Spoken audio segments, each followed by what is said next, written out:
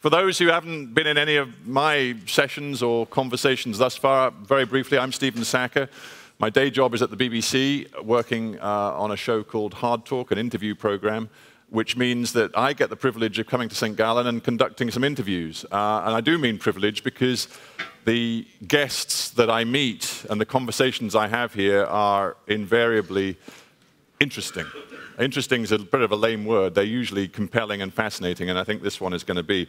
By way of a very brief introduction to my guest today, some of you will know him, many of you may not, but his story is absolutely crucial to an understanding of Japan today, and actually even beyond that, an understanding of global economic strategy and how global capitalism works, because it exposes cultural and economic differences between very important pillars of the world economy, and I think we'll unpick some of that over the next 45 minutes. Michael Woodford is his name. He rose through decades of loyal service to the Olympus company, headquartered in Japan, to become the boss, the ultimate boss, appointed in 2011 to the position of president.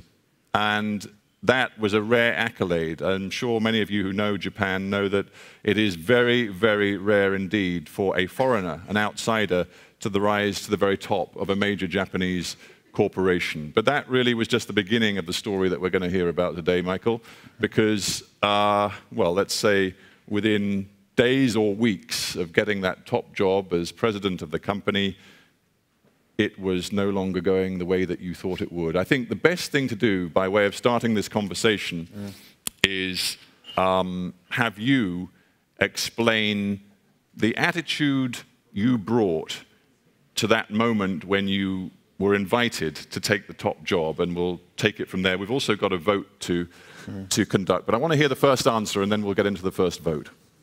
What I brought to the job, are you asking? Yeah.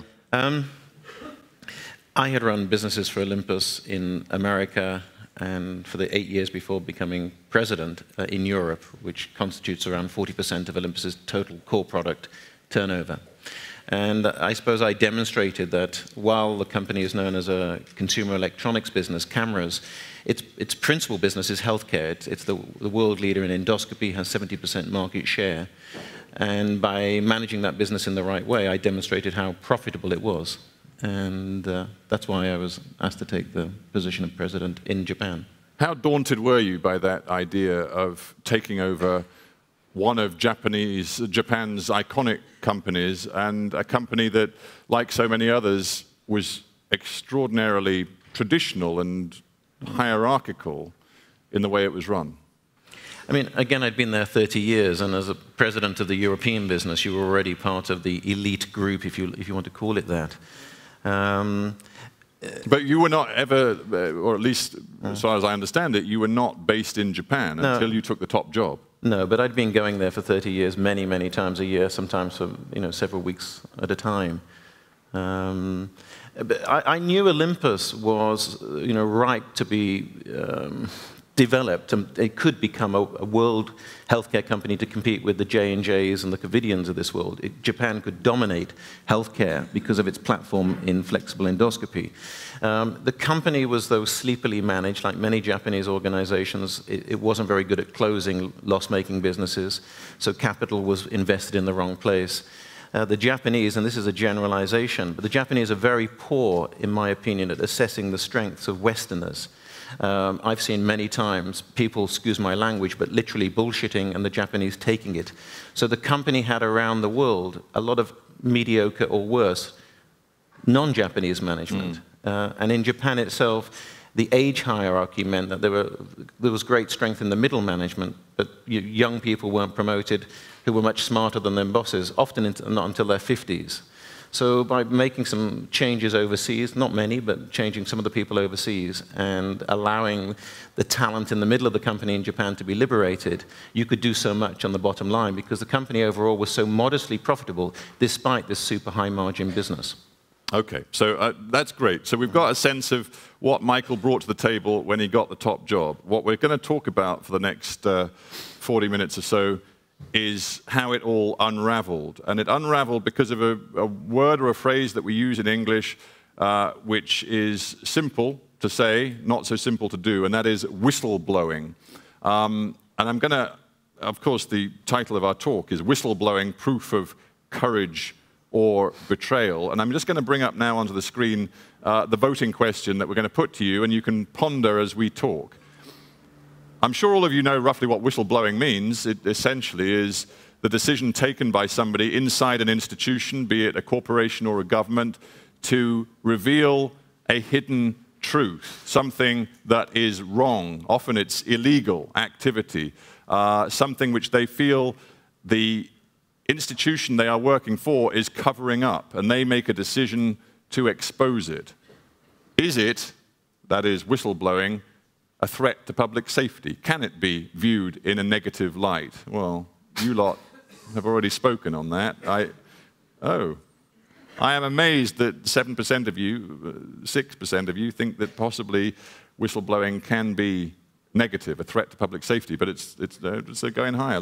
We'll talk about it. The more I tell you what to think, the more you're going the other way. Michael, before it was certainly a threat to my safety. Well, we're going to talk about that. Before I haul you lightly over the coals, I do want you to explain what you did and how it transpired. Because I think it's important to be clear, when you took the top job, it wasn't you that initially revealed what was a massive and long-term sort of fraudulent exercise that had been engaged in by the directors of Olympus. It came out because of media reporting, but then you decided to act on it. I mean, the real whistleblower in this case is an executive with Olympus who is still with Olympus, who went to a small magazine called Factor and gave them the information, and Factor published. That's how I found out. So the frightening thing was it was not picked up by any mainline media in Japan. None. That's what was so extraordinary. But here's the first moral question then for you, ethical question. If you had not been put in this extraordinarily difficult position, the new chief, the new president of the company, only to find as soon as you're appointed that a Japanese magazine, albeit an obscure one, is printing articles suggesting that merger and acquisitions activity of the company has been driven by corruption and fraud for years. If you hadn't been put in that position, would you have cared? I mean, you were forced into taking a stand. It wasn't that you actually showed the courage to take this on and of itself because you were determined to change the company. In 2005 and 2008, I reported wrongdoing twice, including in relation to my predecessor as the president of Olympus Europe, to the German authorities, who in March 2011 initiated charges. So I had form in the sense of being very black and white. If something was wrong, I would report it. Did it ever cross your mind to try and do a damage limitation exercise on this magazine's reporting rather than demand a deep investigation inside the company? No, not at all. I mean, when I say obscure, when I found out what it was, it had a subscription of 30,000 copies. You could buy it on the newsstands in Shinjuku. It wasn't like some obscure website, but if it had been on an obscure website, I'd feel just the same. It was detailed, it was substantiated. A friend of mine who is a director of one of Japan's largest companies, I use a pseudonym in my book, Goro, translated it for me, and it was, it seemed, when you have libel and slander laws in Japan, as we do here, that there were questions to be asked, and I asked them within 2 days of getting back to Japan of the president and of the vice president, and when I saw their evasive behavior, their discomfiture, I knew at that moment there was something horribly wrong at the top of the corporation of which I was the president. So I was always very black and white about it. Yeah, and to be clear, because it's an amazing story, you've likened it to a John Grisham novel, and it does unfold over weeks and weeks of very fraught interaction between you and the CEO, because it's complicated. He was the chairman. You were the president, he was the CEO, and then he made you CEO, and then soon after he'd made you CEO, they fired you. But basically, this guy was Mr. Olympus. until he appointed you. And then he obviously regretted appointing you and got rid of you. But the point is, what was at stake was a series of acquisitions worth billions of dollars, which apparently made no sense to anybody who understood Olympus's business, and also included weird add-ons adding up to hundreds of millions of dollars, which appeared to be completely and utterly unjustifiable in any business sense at all.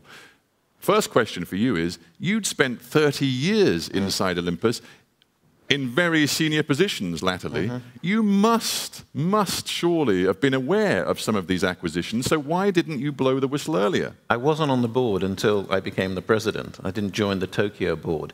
But two of the world's... Hang on, one of these He was so nice to Christine yesterday, wasn't he? This is the real hard talk, okay? Well, what can I say? You're charming, she's charming, but no. The point is, sticking to the facts, one of the companies that was at the center of these absurd merger and acquisition activities was a British company that you knew well, and you surely knew that it was not anywhere near worth the money that Olympus had paid for it. Did you never ask any questions? No, again, I don't mean this in a disrespectful way, but just to keep the facts very simple for the audience. There's two elements to this fraud. First of all, the acquisition of three, as I call them, Mickey Mouse companies in Japan, a mail-order face cream company, a plastic plates company for microwaves, and a recycling company, almost no turnover, and $1 billion. The second element was that Olympus had bought a British company, Jaris Group Healthcare, which you've just mentioned, in 2008. And when that was announced, I did have a tension at the time because internally I was opposed to the acquisition. But when it was announced, it was applauded. It wasn't secret. It was applauded that Olympus were going to move further into healthcare. The company did pay a big premium. They did, 40%, I believe. The EBIT over the market price. Yeah. That's not unusual in M&A activity in the healthcare sector. What was unusual... It didn't ring alarm bells in your... No, I thought it was a bit of a vanity purchase on behalf of Kikukawa, but I didn't think it was illegal in any way. And the analysts thought that was a good thing for Olympus, that it was moving away from consumer electronics into healthcare. The fraud was that 2 years later, the company paid $700 million in fees to the Cayman Islands to an unknown management consultancy.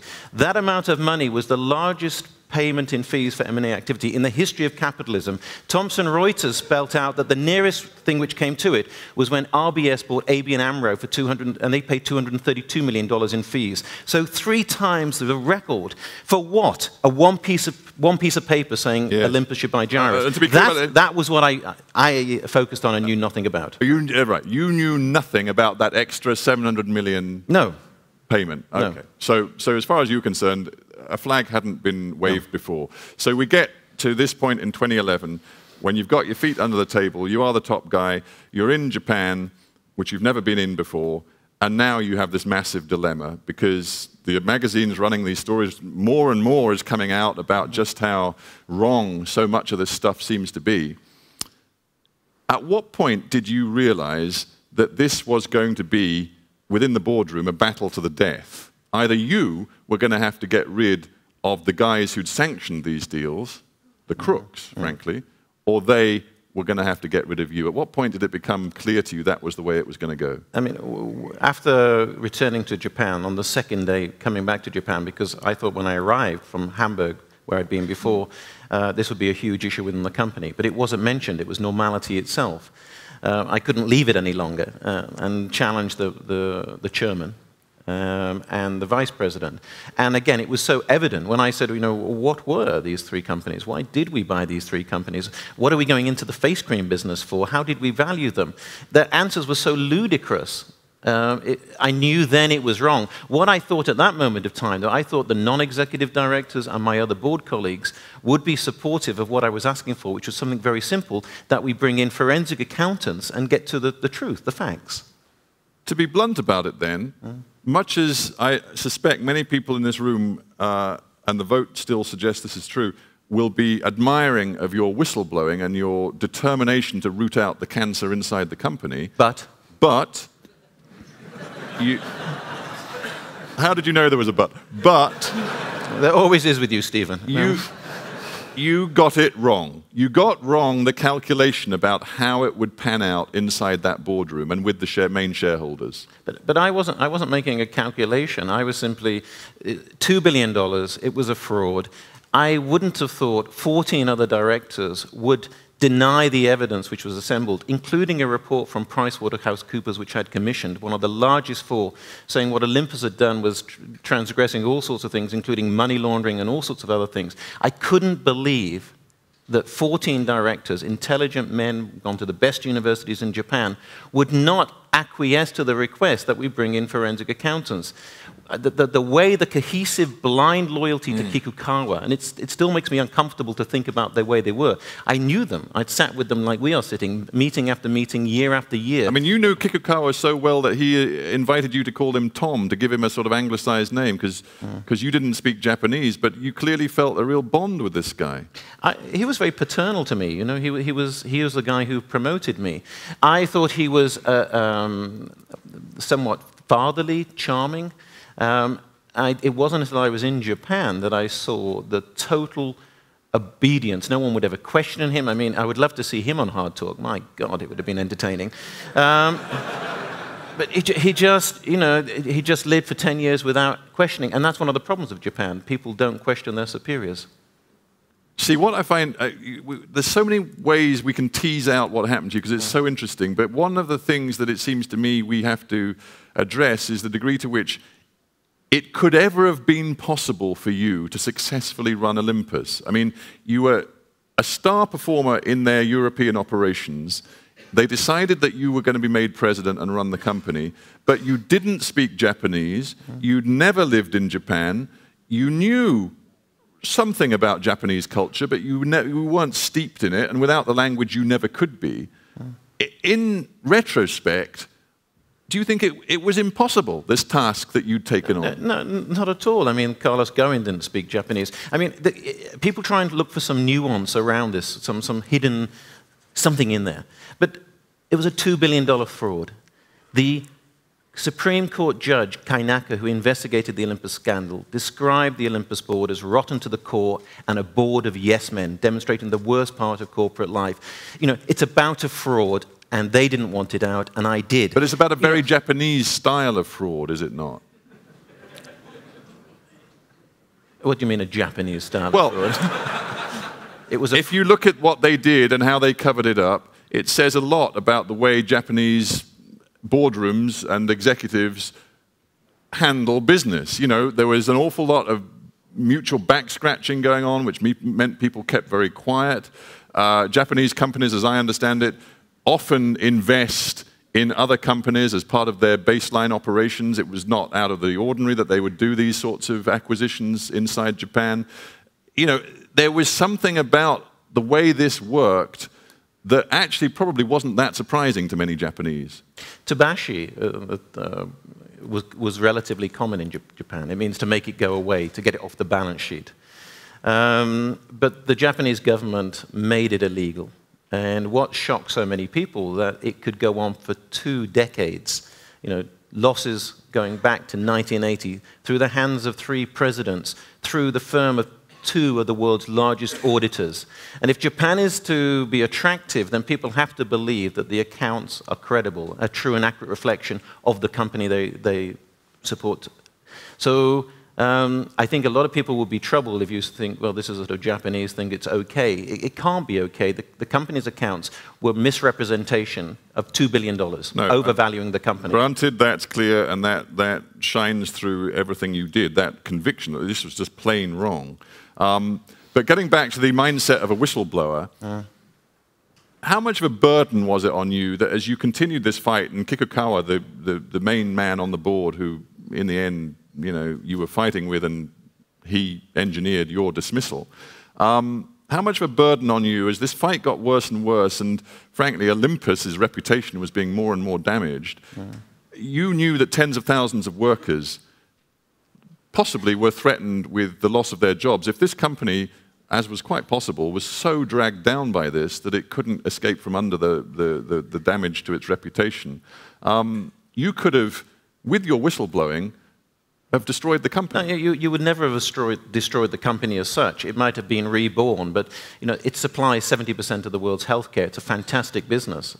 And whatever the end game would have been, those employees, those R&D engineers, those manufacturing, so many companies outside of Japan and within Japan would have loved to take over Olympus.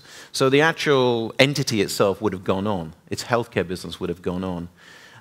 But again, I think you have to keep a black and white orientation on this.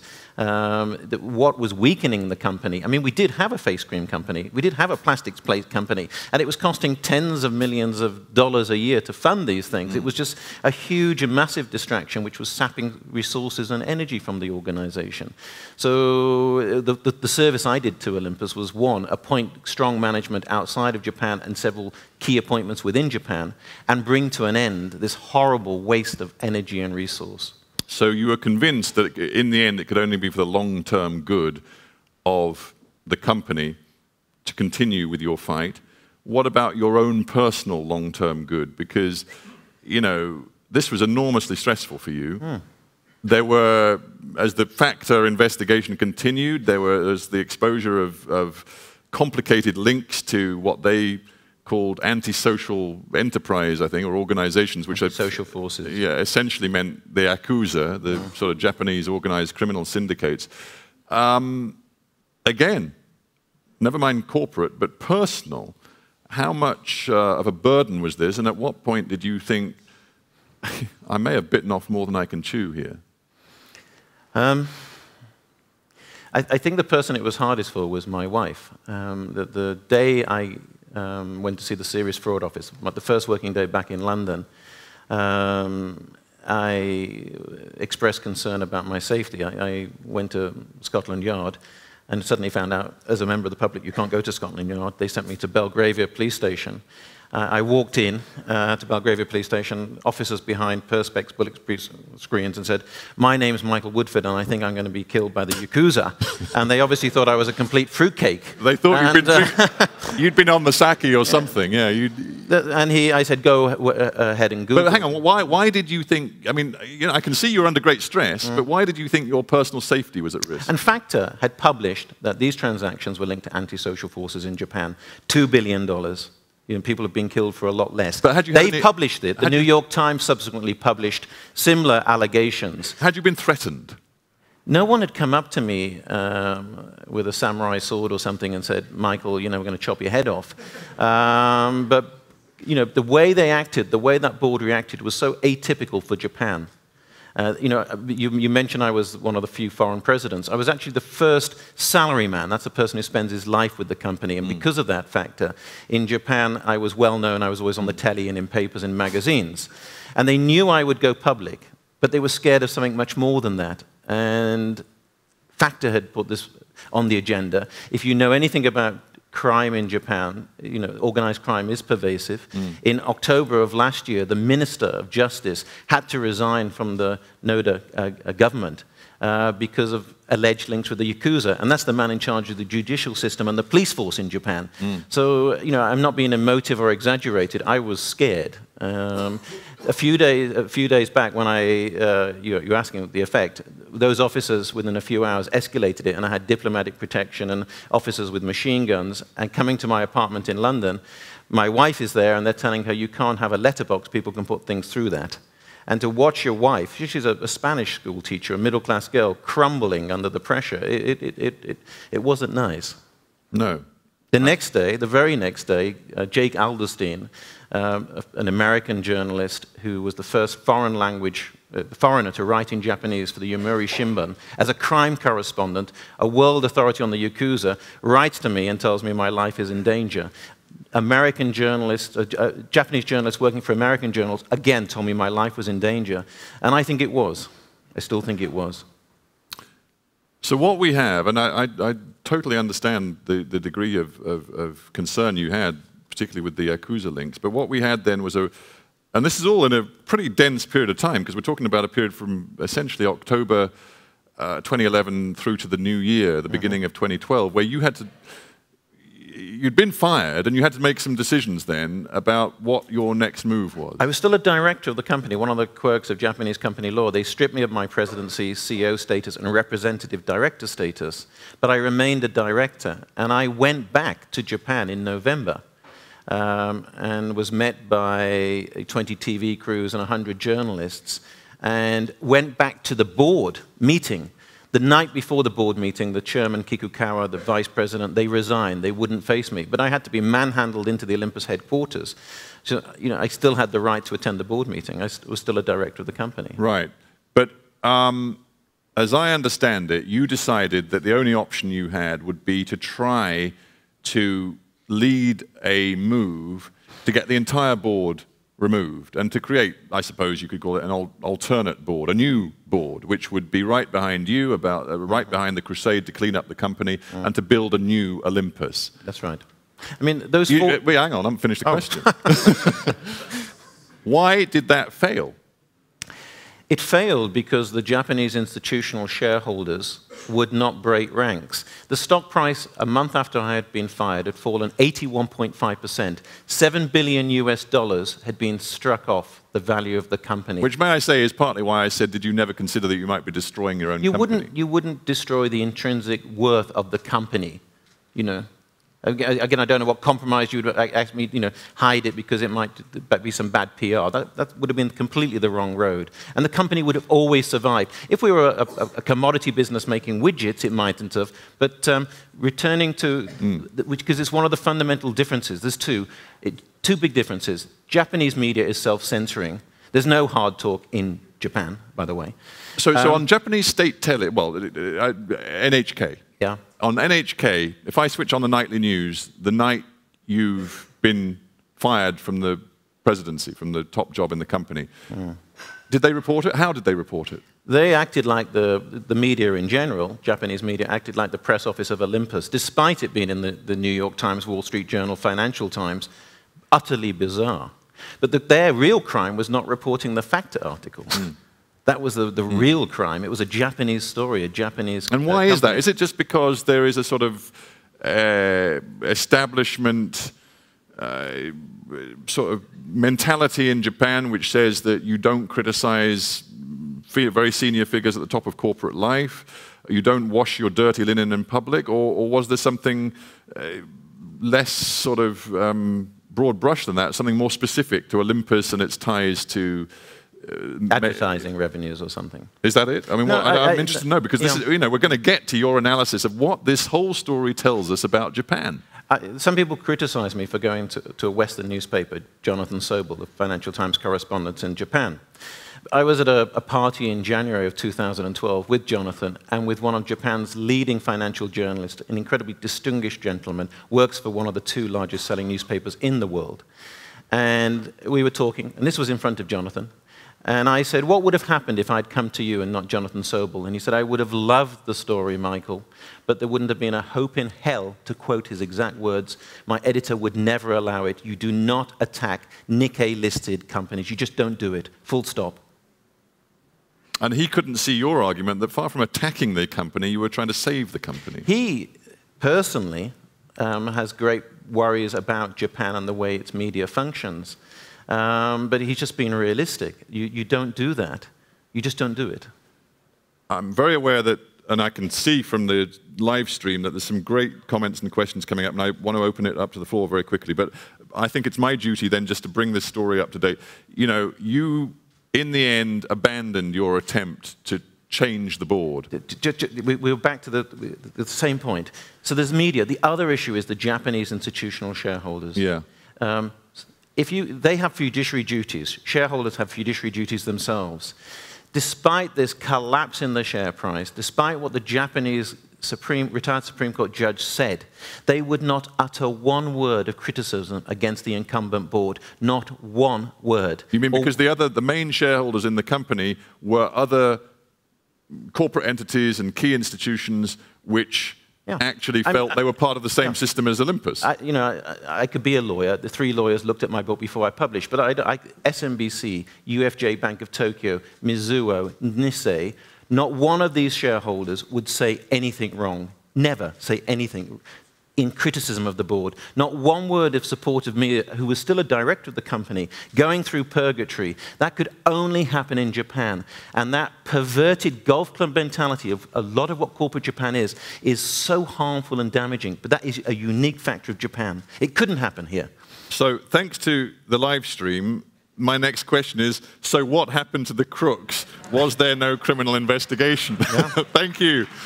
Thanks. I don't really need to do any more work. I just read the stream. So what happened to the crooks, and was there no criminal investigation? An interview by AutoCue. This is not what I expected. No, the Japanese authorities, the pressure of the world media, if I did anything, it was to bring this huge light onto it, became overwhelming. Prime Minister Noda spoke out and said, please understand, Olympus is, an exception. Japan works to the same rules as capitalism as elsewhere. It doesn't. You couldn't have institutional shareholders in acting that way. But eventually, on December the 20th, Olympus's headquarters, and this was well trailed, weeks ahead. I was, where will you be because of your comments, raided Olympus's headquarters. I mean, talk about the lack of surprise. Yeah. And subsequently, 3 directors were arrested and indicted, including the chairman, Kikukawa. Said Mr. Kikukawa. Mr. Mori. And in September last year in a Tokyo courtroom, they admitted their guilt. And last week, the final defense pleadings were made. The prosecution have asked for 5 years in jail for Mr. Kikukawa, and he will be sentenced in July. Wow. And the rest of the board are being sued to hell and back by a multiple list of So the very same shareholders who didn't want to take them on are now suing them? No, not the Japanese shareholders. They're not? They're not part of those legal actions? Generally, the legal actions are from elsewhere. There is some in Japan. Yeah. But not from those shareholders. Ladies and gentlemen, I think you'd agree, it is one heck of a story. I mean, an incredible story. And this St. Gallen 43, has a theme of courage. And there is no doubt, I think, there's a huge amount of courage involved in what you did. But stubbornness, maybe. It's better, just stubborn and pig-headed and bloody-minded about well, it's interesting, big-headed. I mean, do you think there was an element of ego in some of what you did? I was so petrified, you could say there's a degree of ego in it now, but, frankly, after living with Mr. Kikukawa for that period, I've seen what vanity and ego does to people. And, ego, now you're businessman of the year in all these newspapers, you get accolades and awards, but, if I'm honest, it doesn't mean that much. When you think you're going to be killed, when you see your friends from your colleagues, distance away from you. It is a disturbing, haunting thing. And, the superficiality of all that accolade stuff, that doesn't mean much to me at all. Is there any way, when you look back at this momentous 18 months or whatever it's been since, is there any way you can look at it and think, if I'd handled it just a little bit differently, I could have both told the truth, tackled this cancer in the company, and stayed with the company? Or was that, in your view, even as you look back at it today, always going to be impossible? I mean, a lot of people ask that question, but I wrote 6 letters. I begged, I pleaded to my board colleagues, and they fired me. And I don't know what other way I could have done it. Sometimes colleagues who still work for Olympus say, Michael did the right thing, but he could have done it in a different way. But they've never explained to me how I could have done it in a different way. I tried internally. I tried with the company's auditors. I'd copied them from letters number 4. And, 14 directors felt they believed Mr. Kikukawa and not me. Some great questions. Will you get another job? Yeah, I mean, a lot of people... In a corporation? A lot of people think, and I think the whole pretext of... I think a lot of people are cynical of captains of industries, not just in the financial community. I mean, it's interesting talking to some of the young people here about Switzerland, which is perceived externally as this rich country run by the banks and the large multinational Swiss corporations. But it was Switzerland which legislated through a referendum that company directors' salaries have to be approved by the shareholders, which is such a basic, common sense thing.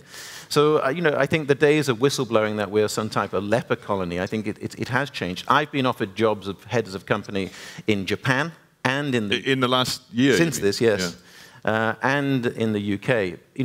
Again, you're back to the way we live our lives. After the intensity of it all, I couldn't sit in a meeting room watching 200 PowerPoint slides.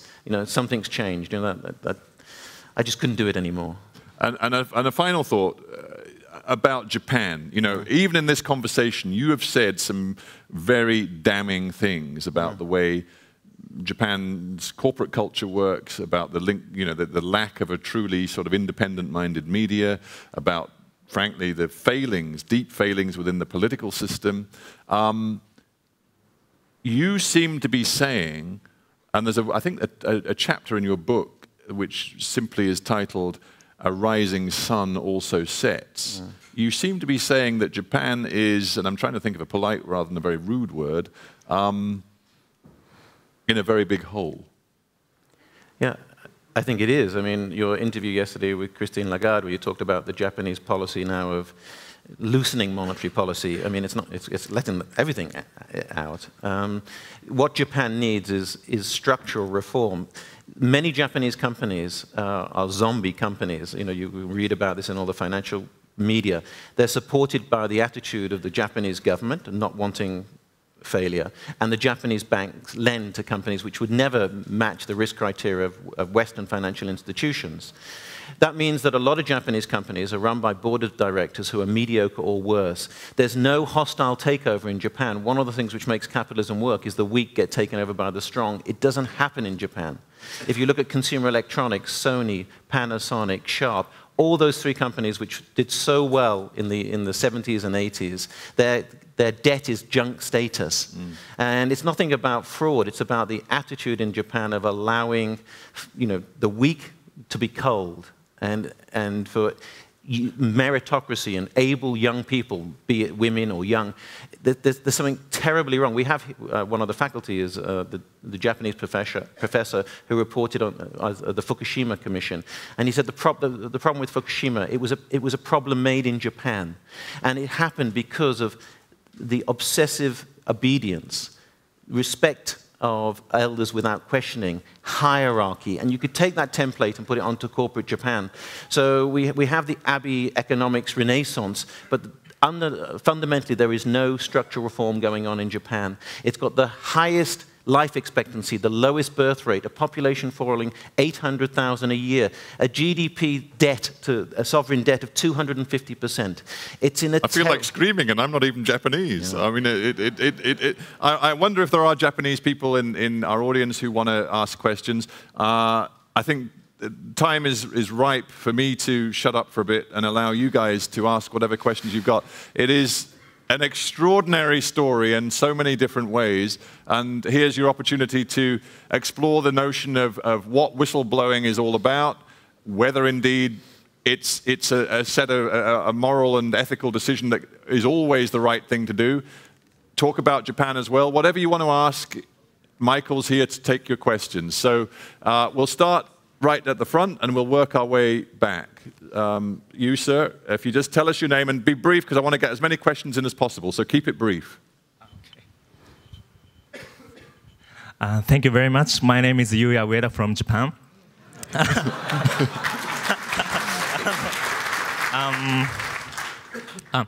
My question is that this case is really just only for unique case for only in Olympus, or it will be, or is it the problem for Japanese legal system? Yeah. Or if so, what do you think? How Japanese legal system should change? Yeah, as you stand up and you are Japanese, as people who know me know, I'm a great lover of Japan. I went to Noda for my holiday in October.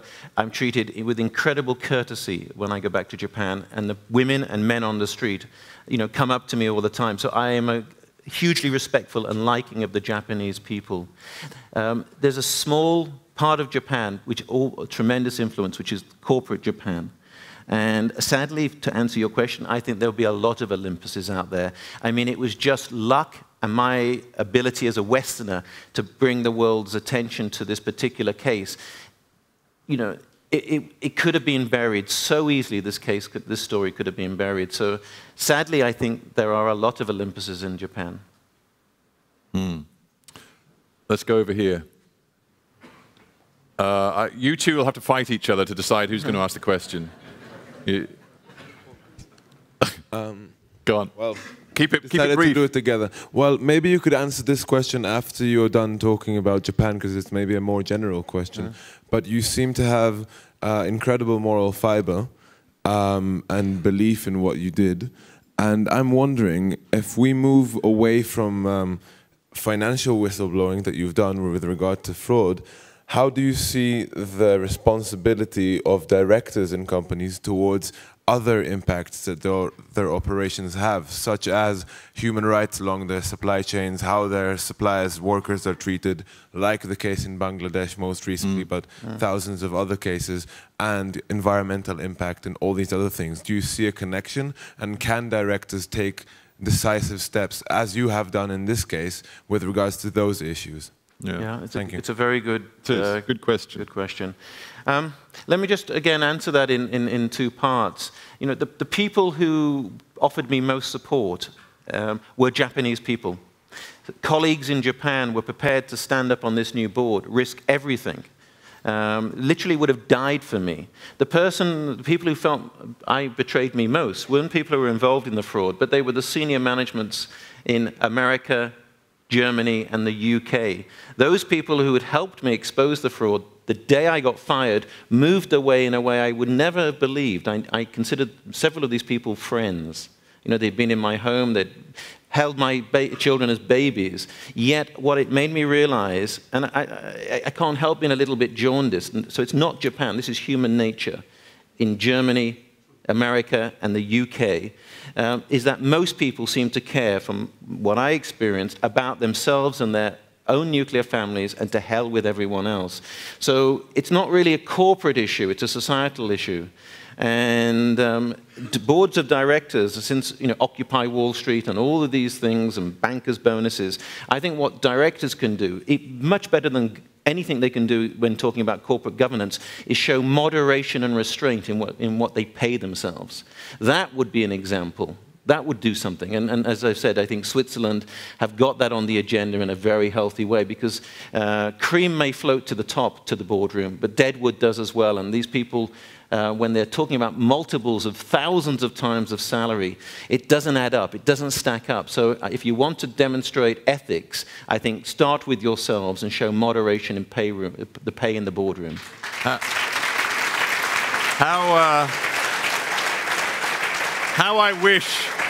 How I wish Michael Woodford had been in my workshop session with Larry Fink yesterday, who I think last year pulled in $20-something million as the CEO of the biggest fund manager in the world. It would have been a fascinating conversation for you to have with him. But I don't think he's still here. If he is, put your hand up, Larry. We can have the... Anyway. Listen, I'm a really rubbish timekeeper, and we're running a little short of time. I'm going to take 3 at once. So there's a gentleman very patient right in the middle of the crowd. I'm going to keep it brief. We're going to take 3 questions all at once. You go first, sir. Thank you. I'm Daniel Walker, formerly with the Swiss Foreign Ministry, now with this university. You spoke of Fukushima. May I ask a very unfair question? For the politically interested people in the Far East, the problem of Japan not atoning for the sins during the Second World War is probably the mother of all problems for future security structures and so forth and so on. Is this a particular Japanese problem? Don't answer it yet. We'll just take 3. Then we can just keep them all in your head if you can. We'll take 1 at the back. The first gentleman you get to with the microphone at the back, whichever it's going to be. Sorry, but it's going to be that way. There we go. Hello, I'm Leonardo from Indonesia. I have 2 simple questions. The first one, it will be very easy for you to just shut up and probably resign, and you won't have to create all the situation and go through all the risk that you've gone through. So why did you decide to whistleblow this? That's the first one. Second, what's the foundation of your action? There must be something. Not everyone in your position will do that. So what was the foundation of that? I think it will be very important for us, especially the leaders of tomorrow, the future leaders, to recognize these kind of qualities and really bring that to the future. Thank you. Good, okay. And then there was a lady at the front, very patient as well. We'll get her, then we'll do all 3 at once.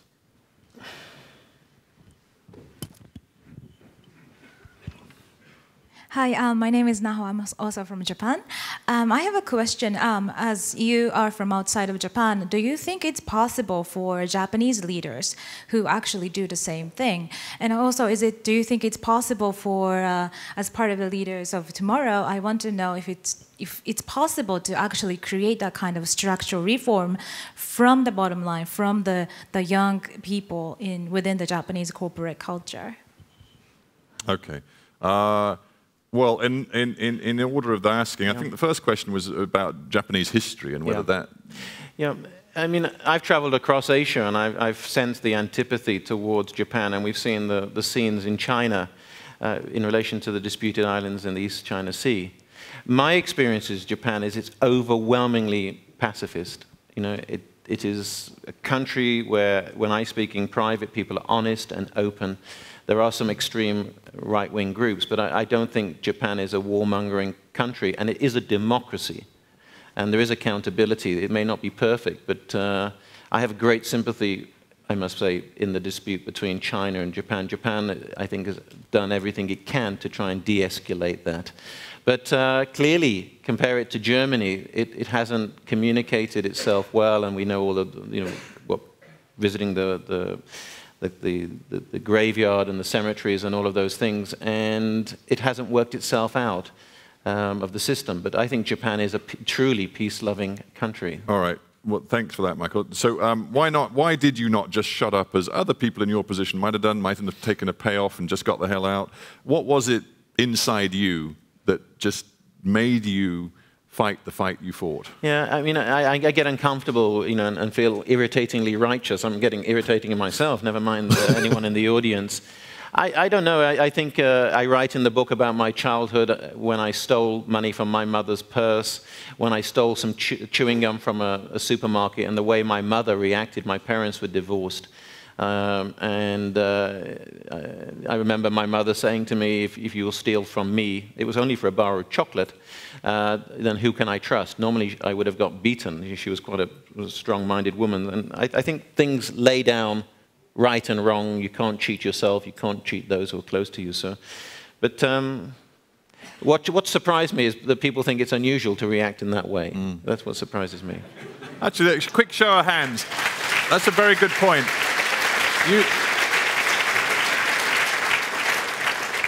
We have here a fantastic selection of 200 or 300 leaders of today, tomorrow, and God knows when. I mean,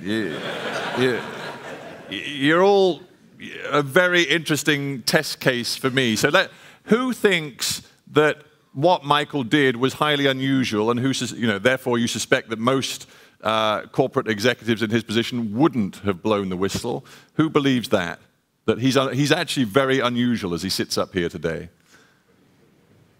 And who believes that actually, most execs at the top of a company like his probably would have done the same thing, given that it had gone out into the media in Japan at the time? Yeah, well, but most people think you're pretty unusual. Very quickly, because I'm being way too slow, and you're going to have to be quick too. Can young people in Japan be the key to reforming so many of the sort of systemic problems you've talked about? People use this expression, change in Japan can only come from outside influence. I don't believe that. I think Japan, like many societies, change has to come from within. It's incredibly educated. It's got a workforce, people. It's got a fantastic history and heritage. I don't know if it's just young people. You are going to have to, people of power and influence also have to go along with it. Societies sometimes throw leaders up. Britain, when I was young, was in a terrible state, literally anarchy, and Margaret Thatcher came about, and love her or hate her, she showed leadership. So I desperately hope, but it can. But it's not just the young. The people on the positions and the levers of power have to change. Okay. I just want to, guys, if you're in the tech department, I just want to go to the second vote, because I'm enjoying voting. It's good fun. So we've got another vote for you, I think. If we can just bring it up on the screen just before we finish, because I'm very mindful this session is actually about whistleblowing, the sort of morality and effectiveness of whistleblowing. And guys, if you're listening to me, there you go. Well done. Whistleblower. We saw early on that most people, clearly believe that whistleblowing is broadly speaking, are positive and the right thing to do. So finally, ladies and gentlemen, vote on this. Whistleblowing is the most sensible way to reveal wrongdoing. Interesting. But it's not the most sensible way. The most sensible way is to do it from within. Whistleblowing is a last resort. Yeah. I don't know who's structuring these questions. Not me. You know, I am a mere voice piece for the great and good of St. Gallen who came up with these questions. But you know, I think there are interesting things. I mean, put it this way: you are now known around the world as a whistleblower, amongst other things. Thank you. Perhaps the only guy who is more famous as quote unquote whistleblower than you is Julian Assange. Do you like being in that company? I mean, do you think that there not in a hotel room in Sweden, but I mean in the more generic sense, you know, do you think actually there can be good whistleblowing and perhaps less good whistleblowing, if you see what I mean? I mean, it's a simplification, and both cases are so totally different, of course.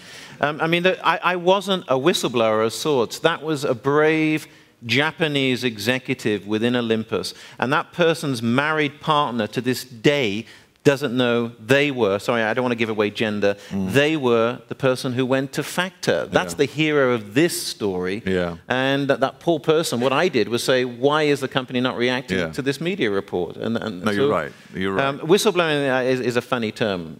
Truth teller, I prefer.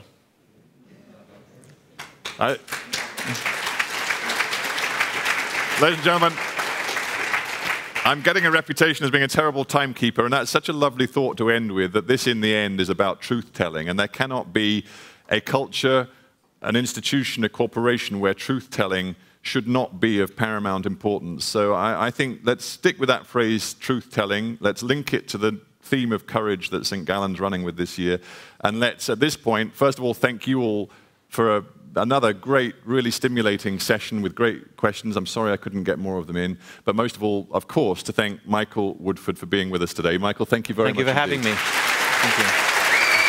Thank you. Thank you.